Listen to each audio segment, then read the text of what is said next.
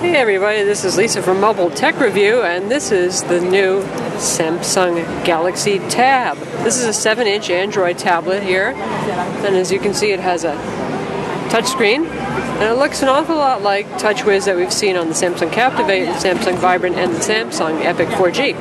But given the tablet form factor, you can see here compared to the size of my hand, it opens up a world of possibilities for web browsing and ebook reading and the like. The display resolution is 1024 by 600 pixels, and this is a super TFT display because they can't make Super AMOLED displays that large yet. It has both Wi-Fi and 3G. This is the international version. We don't yet have the information on US carrier models, but it should likely be the same. Take a look around. You can see it's quite thin. It's attached to the optional accessory dock that has USB and HDMI. The back on the European version is white, which is good because you can't see fingerprints. And here we've got the rear-facing main 3-megapixel camera with autofocus lens. And on the front, it's teeny little thing you can barely see, but there's a 1.3 megapixel video conferencing camera. This has 3G and it does voice. So here's the phone dialer. You can use it with speakerphone, Bluetooth headset, or a wired headset, so you can actually make calls over the cellular network with this product. We have the same touch buttons on the bottom that we've seen on the Galaxy S phones, and the backlighting does go off on those, unfortunately, so they're hard to see once the backlighting has gone off. They're the same exact buttons: home, back, search, menu. And we're running the enhanced desktop here. There's not much on this one at the moment now. There's the daily briefing, which is Samsung's widget for news and information, weather, that kind of thing. It's your main desktop. And we'll take a look at applications here. We'll take a look at Reader's Hub for you people who are into ebooks. We have newspapers. It's powered by Press Display. We've seen Press Display on some European e-readers like the iRex, but it's the first time that we've seen it on an Android product. It's also available for the iPad, Press Display. We've got books powered by KoboBookstore.com, and you might know the Kobo reader because Borders sells the Kobo e-ink reader, and magazines by Zinio. We're going to take a look first at newspapers. This covers about 2,500 newspapers across the world. And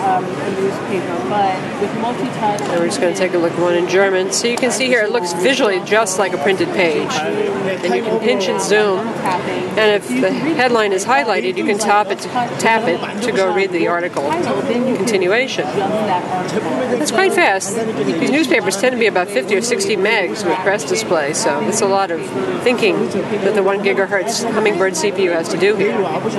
Next we'll take a look at the email client. It's a really nice interface here, and you can see this has an accelerometer, so it works in landscape mode as well. And it reminds us a lot of kind of Outlook, basically.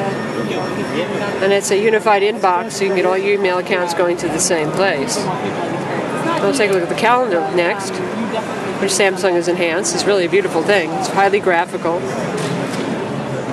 That's your week view, and here's your day view.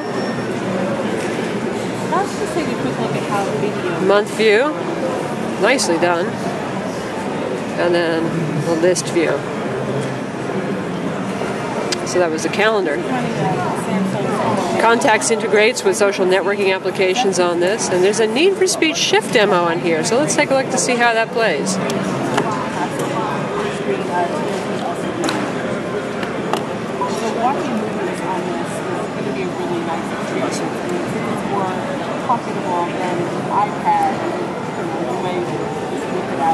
The Galaxy Tab is going to ship with either 16 or 32 gigs of storage. It's up to you which version you buy.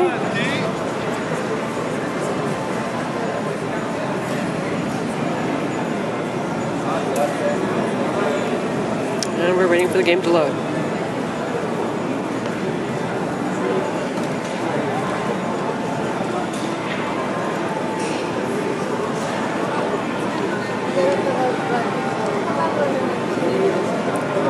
This is accelerometer based, so I'm going to have to move it around to steer it.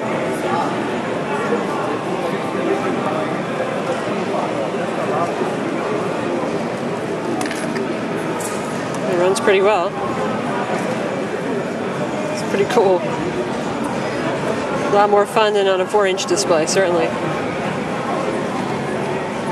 That's neat for speed shift. The Galaxy Tab is going to be available in Europe in October, probably the earlier part of October, and it's going to be available only through carriers.